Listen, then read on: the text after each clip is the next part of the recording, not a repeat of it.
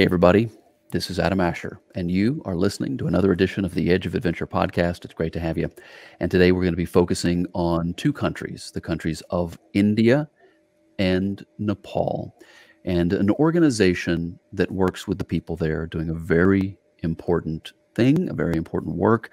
We're going to be finding out about that today. Karuna Trust is our focus. And joining me from Karuna Trust right now, I have two gentlemen on the line, Suddhaka and Sanghanath. We will start with you, Suddhaka. Welcome to the program. Thank you, Adam. Thanks. And Sanghanath as well. Welcome to the show. Thank you. Thank you, Adam. So you guys are joining from actually two different locations. I'm, of course, right now in my headquarters of Atlanta, Georgia, in the United States. Suddhaka, you are in what city right now? In London, yeah. Okay, you're in London. Southeast London. And Sanghanath, you are joining us from? I'm in Cambridge. Welcome, and it's so great to have you on the show. Suddhaka, Karuna Trust, if you were to introduce this to someone and give them a good understanding, the overview of what Karuna Trust does and the importance of the work that you do, how would you say it? How would you convey that to somebody hearing it for the first time? Okay, so Karuna Trust has been working for about 40 years, particularly with communities in India and more recently Nepal, affected by issues to do with caste discrimination.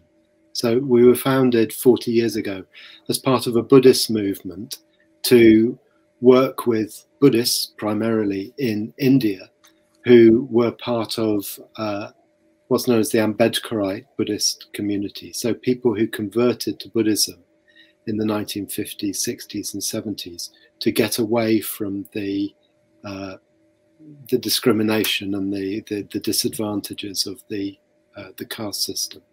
So since then we've grown and developed. I think we're now a sort of medium-sized international organization working in different countries, but we always work with communities that are affected by caste discrimination. And we're a Buddhist organization, so we're linked to an international Buddhist movement called the Triratna Buddhist Community. That's Suddhaka joining us here on the Edge of Adventure from Karuna Trust, and Sanghanath is also on the line. Sanghanath, let me ask you something here. Of course, we're just starting off this conversation. There's lots to delve into. We're going to talk about a lot of different things, but help me and help the audience understand what discrimination is, this caste discrimination that Suddhaka mentioned. What is it and how bad is it? It's very difficult to explain the caste discrimination, actually. But I was born in India, in southwest of India, if you know Goa or Mumbai, between that. I grew up in a small village in India, and basically I grew up there. And I was born in lower caste communities. If you're familiar with caste system is divided into four classes, if you like, and I was born in bottom of the caste. Basically, once you're born in the bottom of the caste, you will remain in the bottom of the caste, regardless you are educated, regardless how much money got, how much property you got, you will be discriminated because of that caste. So when I was growing up in India, I have faced discrimination so much.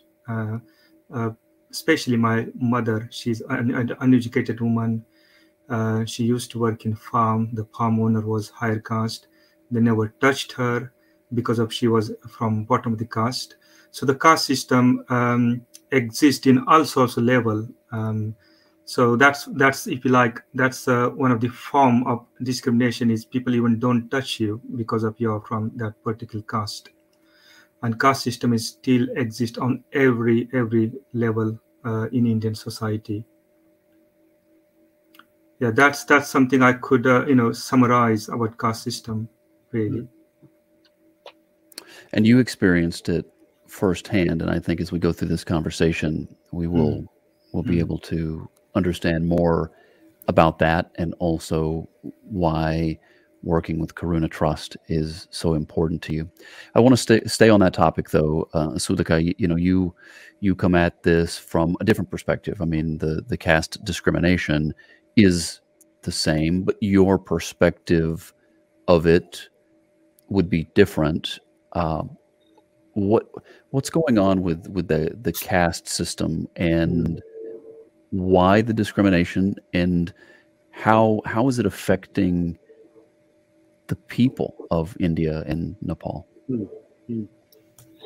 Yeah, well, I mean, I think it's difficult for a Westerner really to get their head around caste discrimination. I think I've been working, going to India a lot over about 20 years, and I'm still only really beginning to understand it, because in a way there's nothing really equivalent in our culture or our understanding. But for example, Dalit people very, very rarely own any land.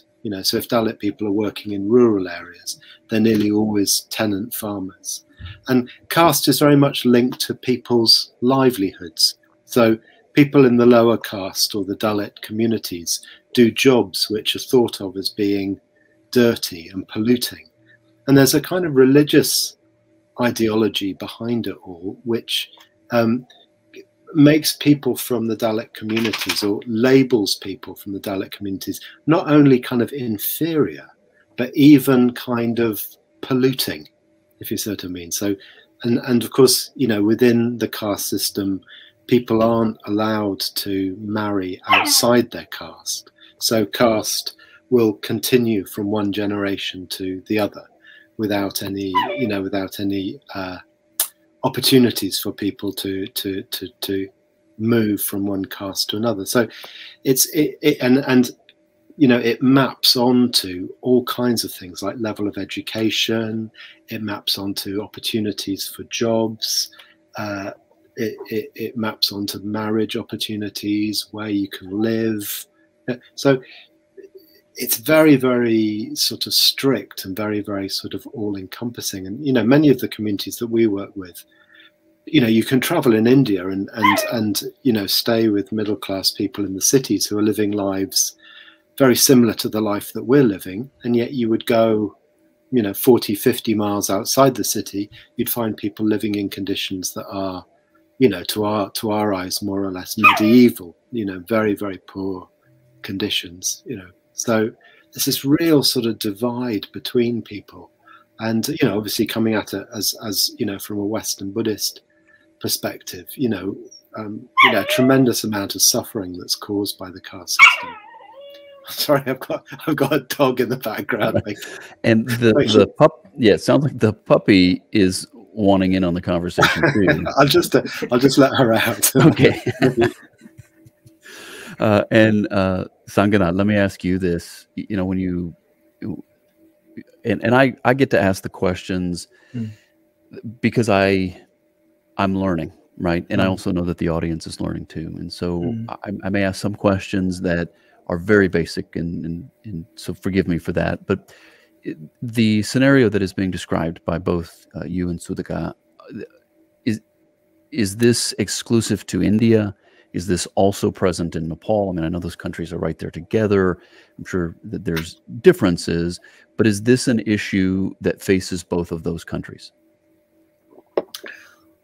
I believe so. The caste system is something very difficult to overcome, because essentially it's in people's mind. It's deeply rooted in their culture and attitude.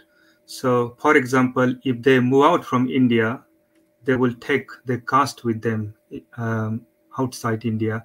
So, for example, even the caste system and the attitude people will bring to wherever they go on.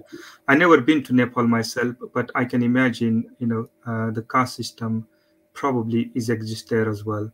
Suddhaka might able to give more answer on this one, because he probably have been to Nepal. Yeah, caste is very much practiced in Nepal, particularly in sort of rural areas. Where Karuna works, a lot of it's in the south of Nepal, which is an area that's quite similar to India, close to the Indian border. And in a way, many of the caste issues are the same between India and Nepal. But maybe one thing you can add to that is, along with caste discrimination, I think it's sort of linked to caste discrimination. In India and Nepal, you see very extreme forms of gender discrimination as well. So girls being denied access to education. In Nepal, for example, girls who are having their periods are expected to go and move out of their houses and live kind of in cowsheds, because, you know, girls or women having their periods are thought to be unclean. So you've got this idea of sort of religious or ritual impurity, that some people, or people in certain situations, are thought of as being unclean or impure, and for that reason they're sort of pushed to the periphery of things and not allowed to participate fully in activities. So it's interesting that caste and gender discrimination tend to go very closely together in the areas that we work, and we try and tackle both of those as much as we can. This is The Edge of Adventure, and that's the voice of Suddhaka. He is head of programs at Karuna Trust. You can find out more about them at karuna.org. Karuna.org. That's spelled with a K.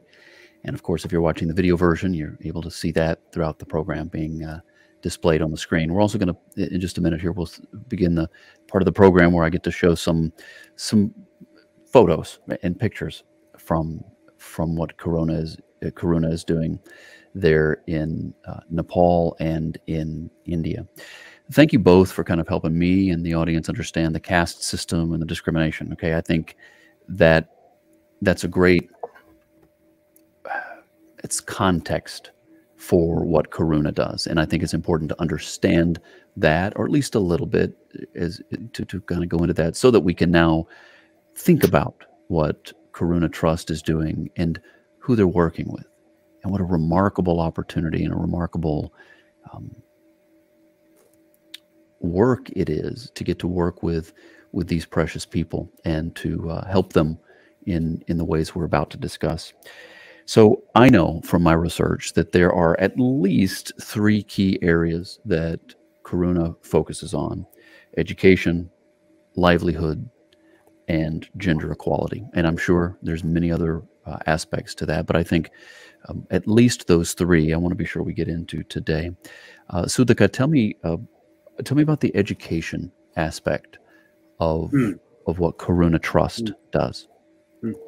Well, I mean, one of the things I mentioned earlier was that traditionally in India and Nepal, Dalits are denied access to education. So within the sort of traditional caste scheme, the idea was that the higher caste people would become very educated, would become experts, highly educated people, and that the lower you went down the caste system, the less access to education there was. So you've got communities who for hundreds and hundreds of years have been denied access to education, and for whom still, you know, the opportunities for education are very, very difficult. And there was in the 1950s, there was a great leader of the Dalit communities called Dr. Ambedkar, who's one of the most important figures in modern Indian history.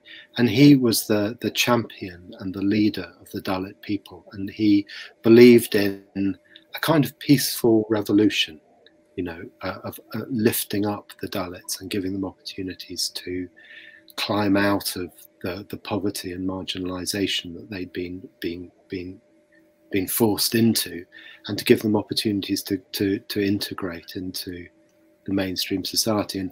And his kind of central message was around education. He was saying, you know, for these communities to change, and I think it's probably true for downtrodden and disadvantaged communities the world over, the one main thing that marginalized communities need is access to education. Because, you know, if the next generation can get educated, then there's a chance for them to start to climb out of the sort of vicious circle of poverty that they've been caught in. And many of the communities that we work with most people are what we call daily wage labourers. So, in other words, they have to work one day to be able to eat the next day. So they're getting paid daily wages. And of course, you know, people on daily wages are tremendously vulnerable, because if anything happens, you know, if they fall out with their local farmer, or I don't know, the crops fail, or their local factory doesn't need them to work the next day, if there's anything that happens, they just lose their incomes. So they're right on a kind of knife edge all the time. And through education, there's just this opportunity for people to climb out of that sort of daily wage economy. So, you know, if you get educated, then maybe you can get a role in a local shop, or maybe you can get a job in a local office. You can do something where you're starting to get a little bit more sort of job security and a little bit more, I don't like to use the word status, but if you know what I mean, you're more able to do something that means that other people are likely to sort of treat you with greater respect. So we see education as being, you know, absolutely key in giving people opportunities to improve their lives. And, you know, for the 40 years that we've been working, many of our projects are helping people get an education. We've been running educational hostels for 20 or 30 years, and we've seen people, well, people who come from, you know, very poor backgrounds. You know, they go to the hostel, they get an education, they're able to set up a small business or become a doctor or become a dentist. And then in the next generation, they, in a sense, have gained a degree of financial security and social respect. So in a way, that's the way that we see education working in the context of our projects. That's the voice of Suddhaka. He's head of programs at Karuna Trust. You can look him up at karuna.org. Also on the line, Sanghanath is head of appeals for this organization. And Sanghanath, I wanted to get your perspective too on the educational piece. How have you seen a difference made in someone's life through educational opportunities that Karuna has been able to provide? Definitely. I have witnessed Karuna's first-handed work when I was in India. I used to work with some of projects as well. But Karuna's one of project reached my village when I was a kid, when I was a child. And the project was focusing on teaching children, just firing their imagination, really. So that's how I come across Karuna's in the first place. But also I used to live near where Karuna supported project called Hostel Project, Education Hostel Project, where children will come from deprived area, from rural area, and stay there and educate themselves. So I have seen so many people educating through this project. But what I want to mention here really, as Suddhaka mentioned about Dr. Ambedkar, and Dr. Ambedkar essentially gave a very strong message to his followers like me. He said, educate, agitate, and be organized. And this message is really heard by his followers, and they're really thriving themselves. They're really putting themselves to educate themselves. Whatever opportunity they will get, they educate themselves. So growing up in India, in his community, from lower caste community, I have seen so many, my friends, family, just really put themselves, educate themselves. And because of that education, they have a better opportunities, they have voice, they have more knowledge, they can organize themselves, and they can agitate, you know, if there is a injustice with them. So education, I would say, is key for us. And what Dr. Ambedkar has given is beyond our imagination, actually, Adam. I mean, I'm talking in front of you all because of Dr. Ambedkar. If Dr. Ambedkar wouldn't exist, I wouldn't have this opportunity to talk with you at all. So education is key, as Dr. Ambedkar said, but with that education, he said, be organized and agitate as well.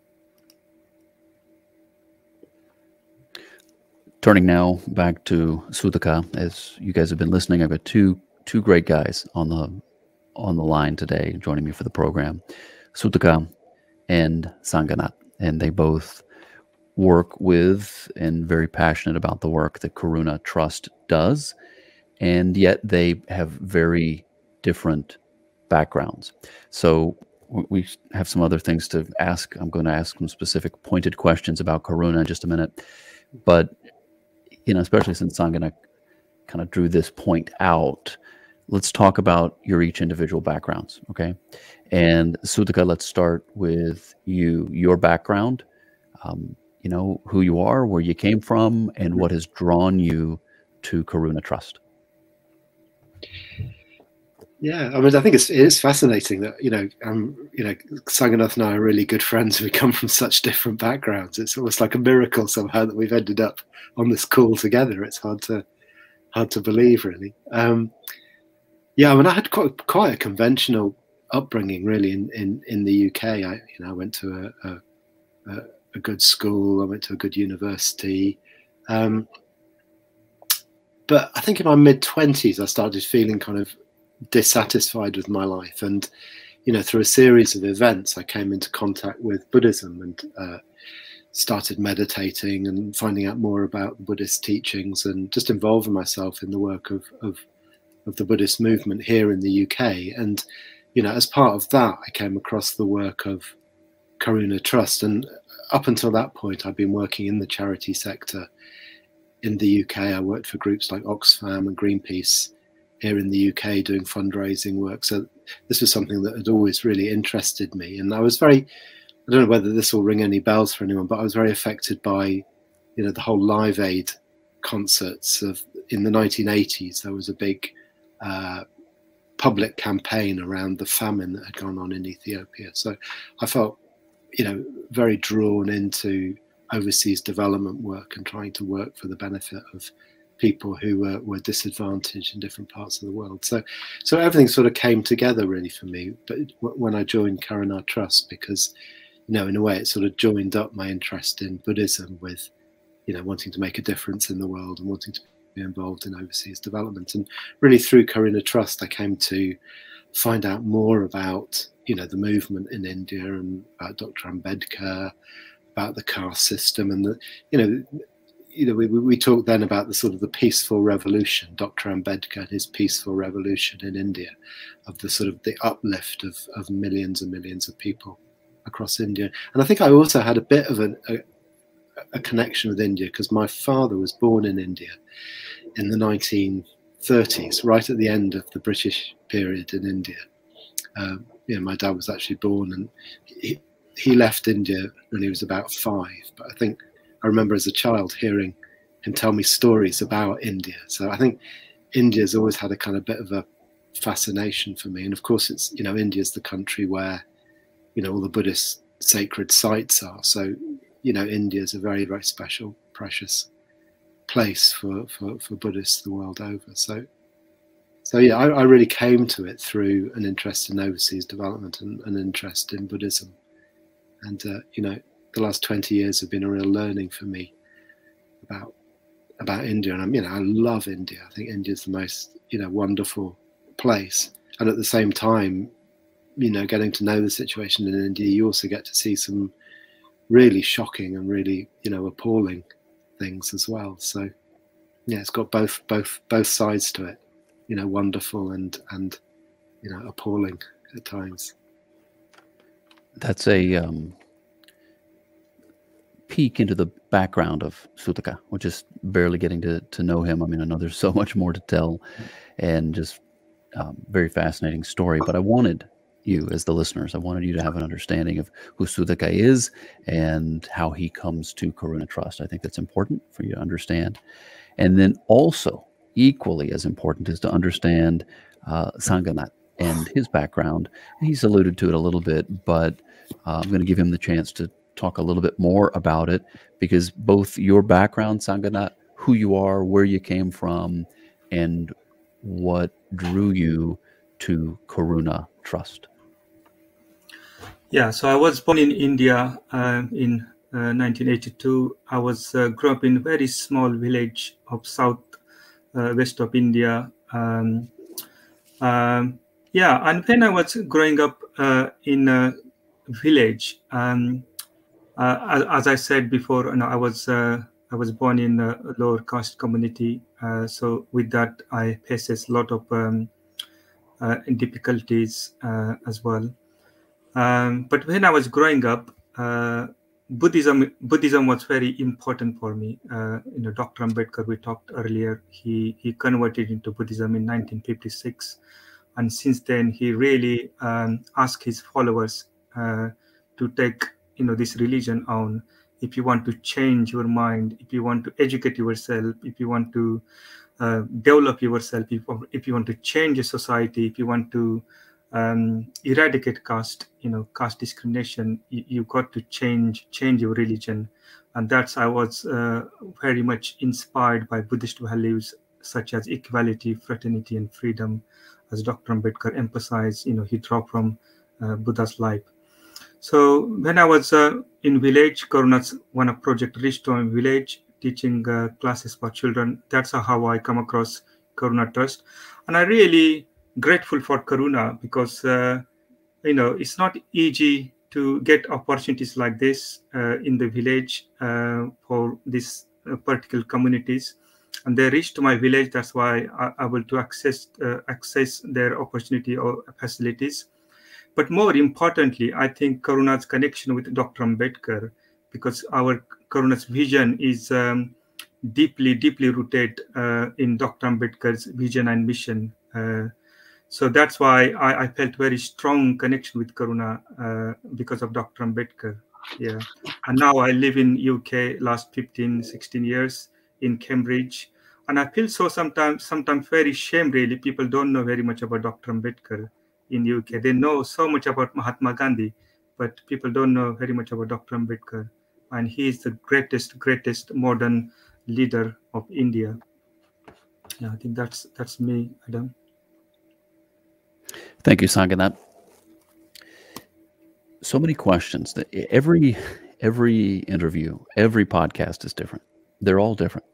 And while obviously through every podcast I have an idea of what I want to accomplish, I want to get to know the people, I want to get to know the country, and of course the work that the organization is doing, and those are all very important. But how we do that through the conversation is always different. It's always different. And today I'm struck by just the uniqueness of this conversation. So this is wonderful. And I'm going to get back to the livelihoods question, and I'm going to get back to the gender equality, both of those being very, very important projects.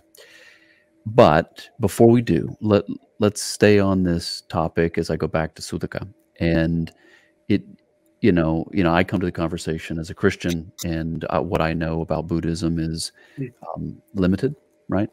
And so, in a nutshell, again, I'm sure you'll have to really simplify it. But Suddhaka, what are the principles that drew you in? What are the principles that Sanghanath is referring to that Karuna is built on?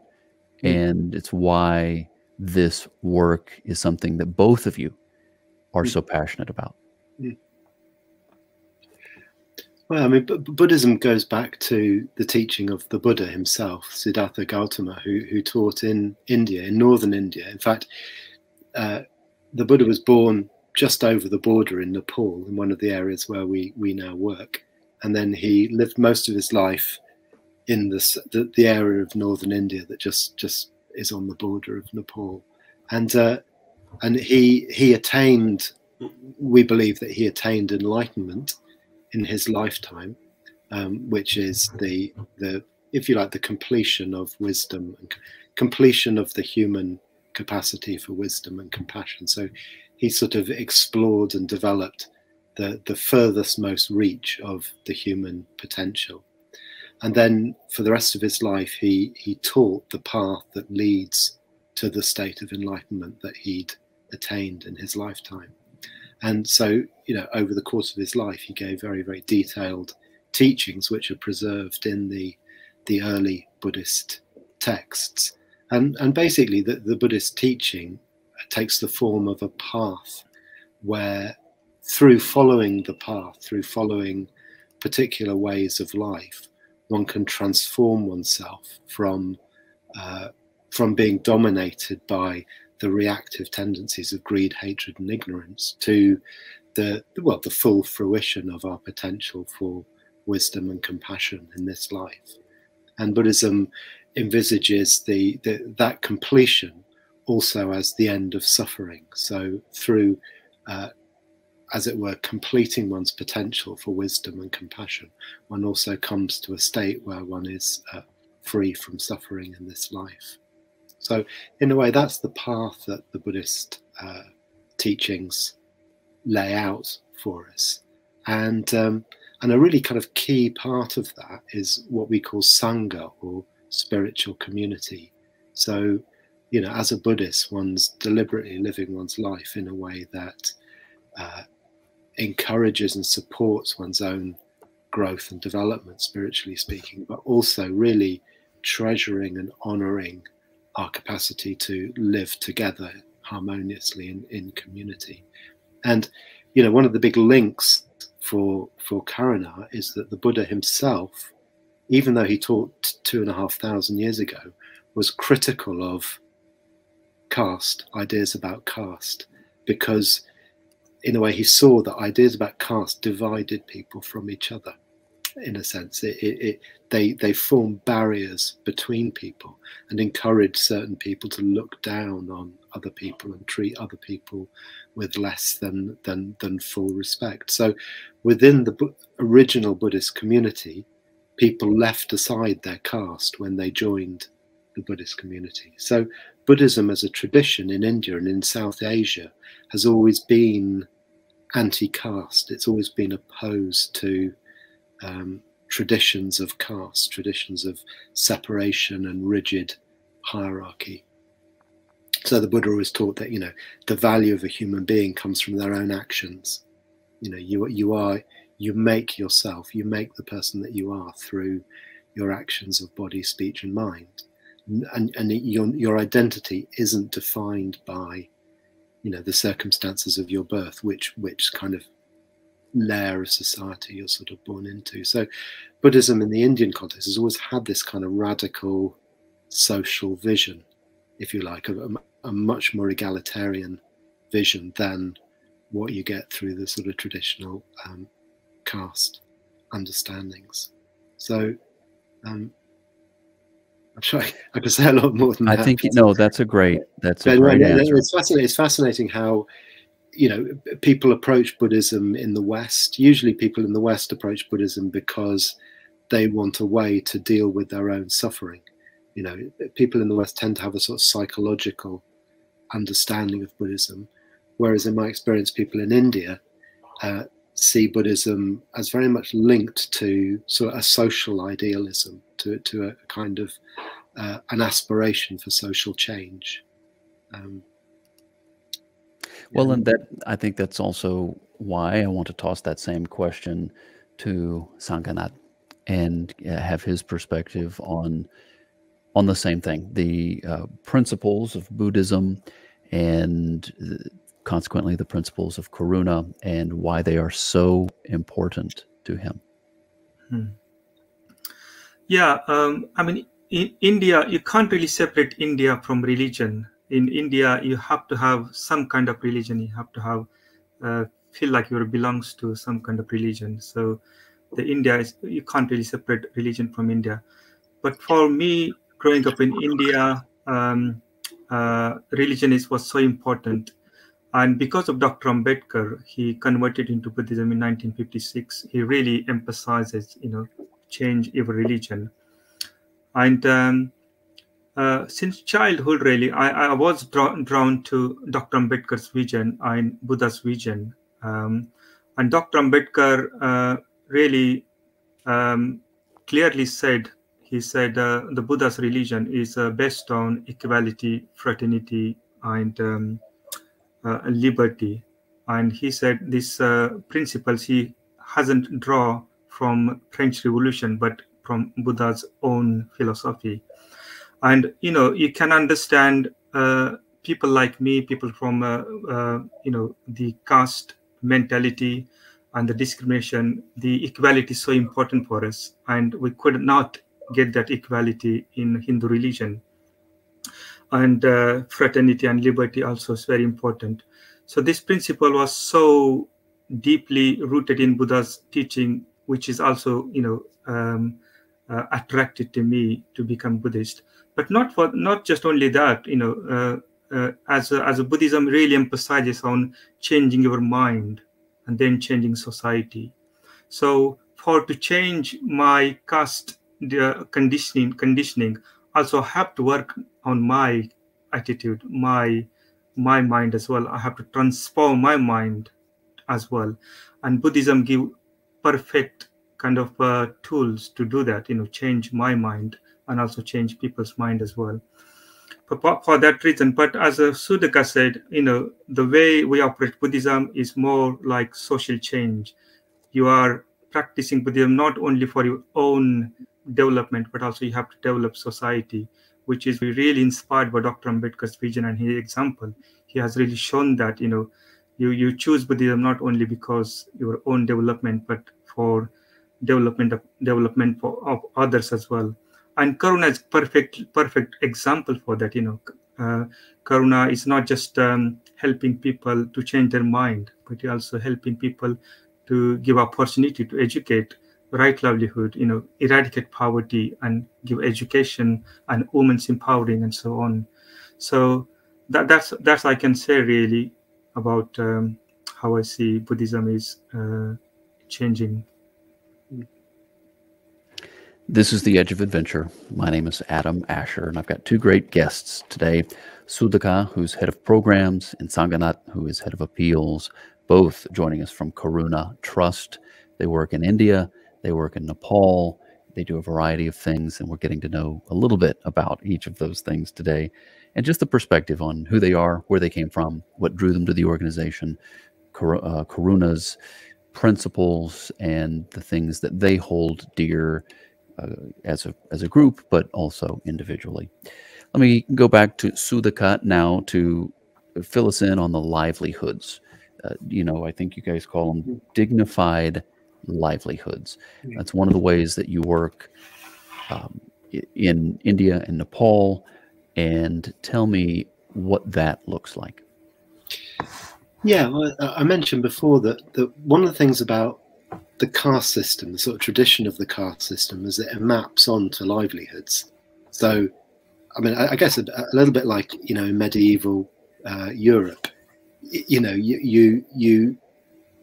families are associated with particular livelihoods, and the expectation is that a child will follow their parents in terms of their livelihood. So you have castes in India that are particularly associated with leather working, for example, or there'd be castes that are particularly associated with being priests or doctors. So there's this association of livelihood with caste, and if you're born into a particular caste, the very strong expectation is that you will stay doing that particular livelihood for the rest of your life, and these livelihoods are kind of hierarchical. So people from the dominant castes would tend to dominate the sort of higher status, higher income kind of livelihoods.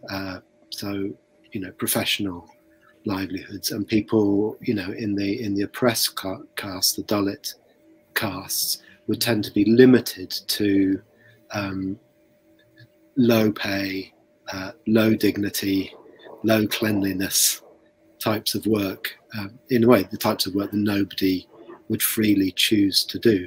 So, I mean, for example, we work with some communities in India that traditionally are called manual scavengers. So their job was to actually clean out the human excrement from dry latrines. And there's millions of people in India who are born into these communities where, in a sense, their caste destiny, their caste duty is to clean up other people's toilets, to carry the excrement in baskets on their head. So there's quite an extreme example of a very, very degrading caste occupation. So, for example, with those, I mean, we're involved in a very, very inspiring project that encourages people from those communities to, in a way, just stop doing that occupation, just refuse to do that occupation, and then to go through a sort of training and rehabilitation process so they can learn other types of livelihoods, for example, making clothing or making incense sticks, something where they're going to be able to get a better source of income, but perhaps even more importantly, get an income from something which is, inherently more dignified and ennobling. So, with the manual scavenging, obviously, they're carrying excrement all day, so they're dirty, they smell, they're treated, very, very badly by other communities. They're seen as being kind of unclean and shunned and sort of pushed out to the kind of outlying areas of the village where nobody else would go. This is the kind of thing, and people have been living with that for generations and generations. One can only imagine, how that would affect one psychologically to be in that kind of situation where you're constantly having these messages just reinforcing the idea that you're inferior, you're dirty, you're polluting, and there's nothing you can do about it. You just have to carry on with that for the rest of your life. It's a horrifying idea, if you start to think about it, and yet, through the kind of work that we've been doing, the kind of work we've been involved in, people are coming out of that sort of background and learning new skills and learning to become, leaders of their own communities. I mean, at one point there was an amazing campaign organised by one of our partner organisations, where all the manual scavengers came to Delhi and they knocked on the doors of the members of parliament, and when they opened the doors, they asked them to vote for legislation which outlawed some of the more extreme forms of exploitative caste occupations. So there's many examples of this, but the gist of it is that we're trying to give people training that just enables them to step up out of that traditional caste-based livelihoods, which are nearly always daily wage labour. So they're nearly always very, very financially precarious.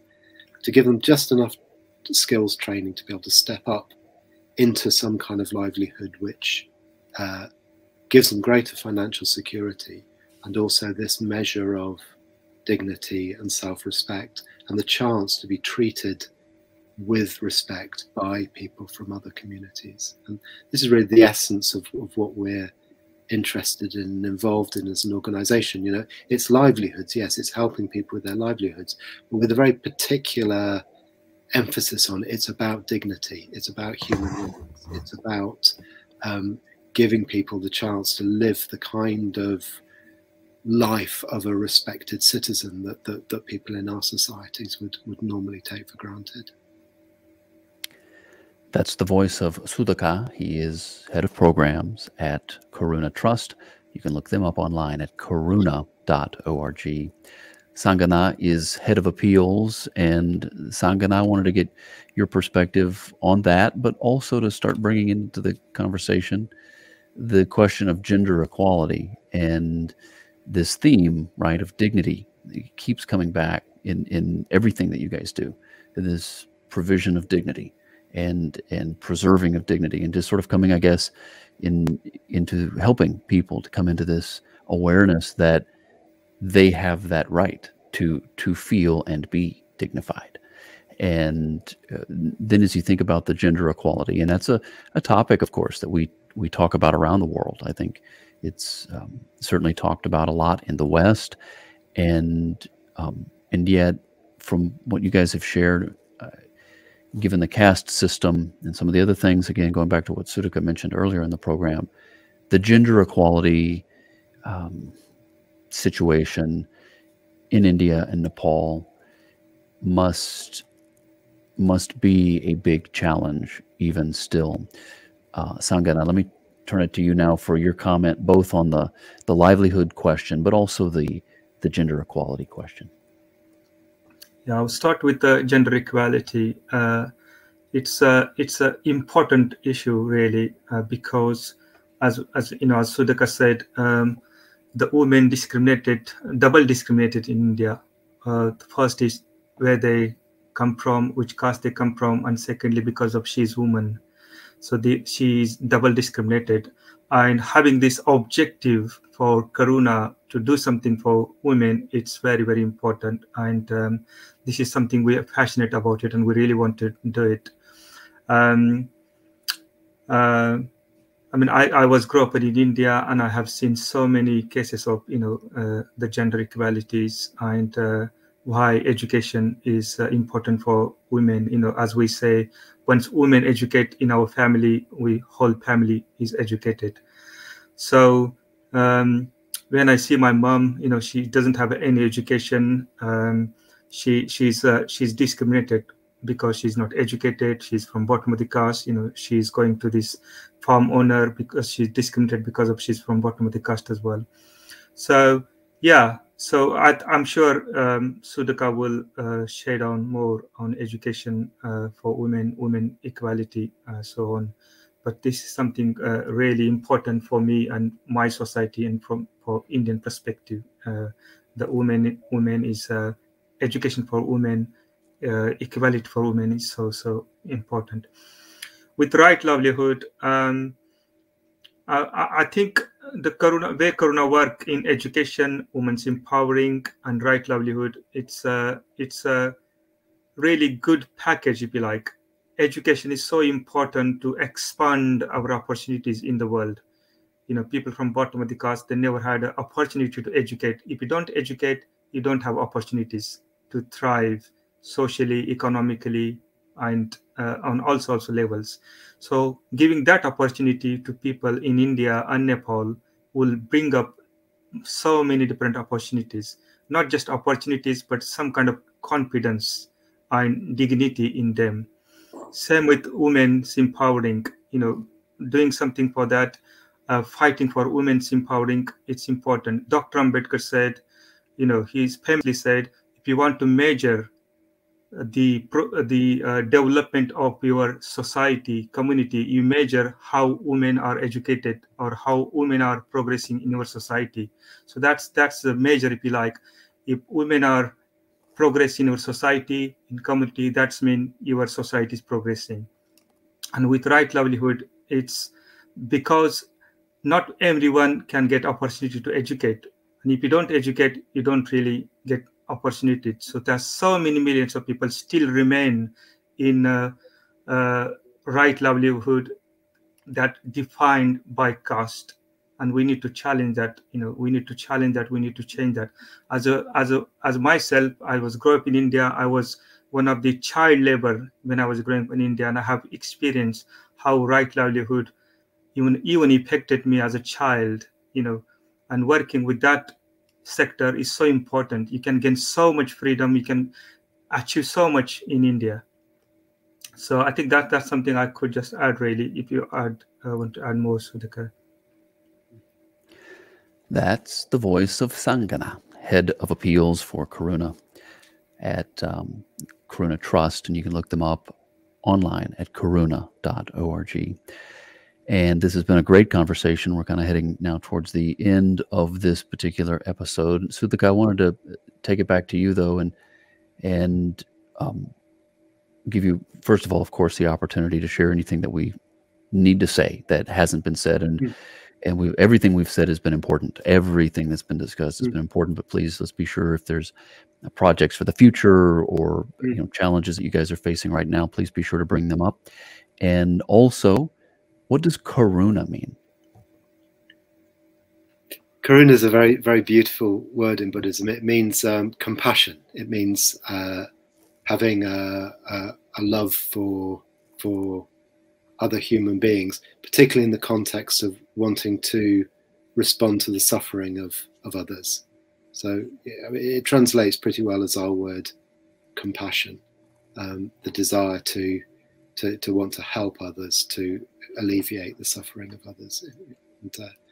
And in a way, our work, we aim to be a kind of expression of that, although of course, very, very imperfectly. But we do try to our orientation is around responding to the needs of people who are in the greatest need in those societies. And we work in the countries where we work with the poorest communities, and we try to ensure that our help is reaching to those poorest, most disadvantaged communities. I mean, of course, over the last year, we've been very, very focused on responding to people affected by coronavirus. I mean, that's been a huge focus for our work over the last year. And, we've been doing a lot of, emergency relief work, distributing food packages, distributing PPE, medical supplies. And again, working through our partners, we're able to get that help to the most, in a way, that the hardest to reach communities, the people who are really on the periphery, who need that the most. And I'm sure that many people have been helped to stay alive as a result of the work that we've managed to do over the last year.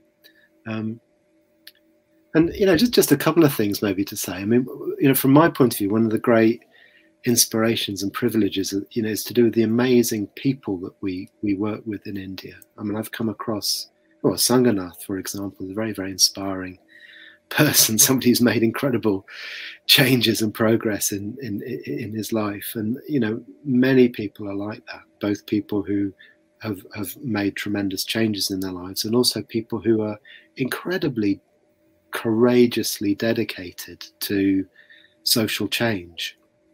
I mean, something I really noticed that some of the people who head up our partner organizations in India are just remarkable people, people who are so committed, have got such integrity, such a belief in trying to change things for the better. And I find that really, really inspiring. And, sometimes if you look at the situations in India, the populations are so huge, you think, oh no, how are we ever going to make a difference to, these kind of massive problems? But, you see people over the space of, 10, 20 years, you see kind of generational changes coming through. You do see a whole generation of people who've been given those opportunities, who, have managed to educate themselves, have made a difference. 20, 30 years ago, perhaps their parents were, living in a slum in an urban area. They were daily wage laborers, very much trapped in that kind of traditional caste matrix.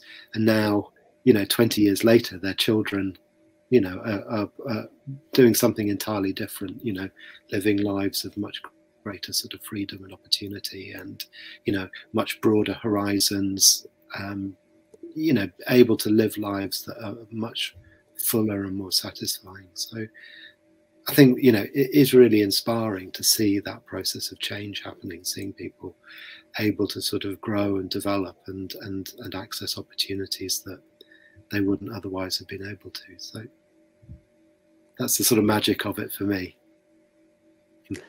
Suddhaka, head of programs for Karuna Trust. And again, we're wrapping up here, but let me kick it back to Sanghanath for any thoughts or anything that we've kind of left on the table that still needs to be said.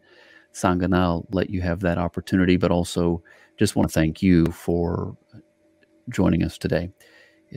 Of course, as Suddhaka has mentioned, in particular, your story is very inspiring. And I know we've only scratched the surface. We've just barely even talked about that, but it's enough to understand some of the challenges and barriers that you've overcome. And it speaks to many, many wonderful things, including the work of Karuna. So anyway, Sanghanath, let me let you have an opportunity to mention anything that needs to be said in the program today. Well, firstly, I'm so grateful to Karuna, to be honest, because Karuna's project reached to my village when I was a child, and then I come across Karuna and I got benefit from them.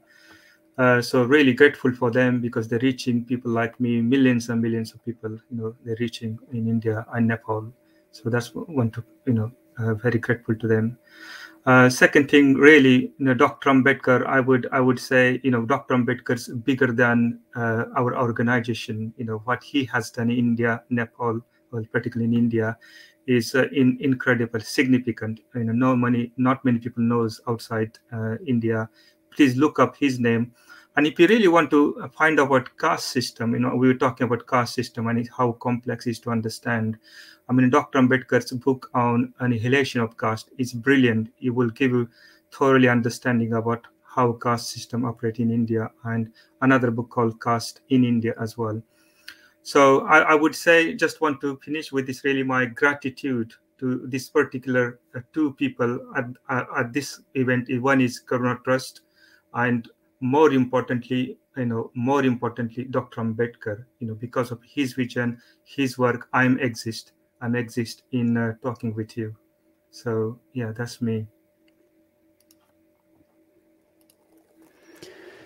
Very well said, Sanghanath. Suddhaka, any closing statements as we wrap up the show today? No, just to thank you very much for giving us the opportunity to talk about our work. As I say, I think, I always love talking about Karuna's work, the amazing experiences that I've had, and the amazing changes that I've seen happening in people's lives as a result of it. So, just thank you very much for giving us this opportunity to speak. Well, thank you both for taking the time to share your heart, to share the work of Karuna Trust. And it's been a very educational and inspiring episode. And I would encourage anyone who has been listening and they think, you know what, this is something I want to get involved in or get behind or support, reach out to them at karuna.org. And Karuna is spelled Karuna, karuna.org. And as always, if any of it gets confusing or you're trying to find the links, where's the video version? Where's the audio version? How can I find the podcast on Apple or Google or Spotify or whatever it may be? What I've done to make that simple, including to find links to karuna.org, is you'll be able to go to theedgeofadventure.com and look on the podcast page. You'll find the corresponding post for this episode, and I have done my best to put it all there in one spot for you so you can enjoy getting to know Karuna and be able to get in touch with them and all those good things at theedgeofadventure.com. So, gentlemen, with that, we're going to wrap up the show. I really have great appreciation for what you're doing, and there's so much more to learn. We'll just have to have you come back on the show sometime in the future to talk more. In the meantime, carry on, brothers. I appreciate what you do and the heart with which you do it. Thank you so much, Adam. Thank you. Thank you, guys. We'll talk more. This is The Edge of Adventure, and we'll see you again next time.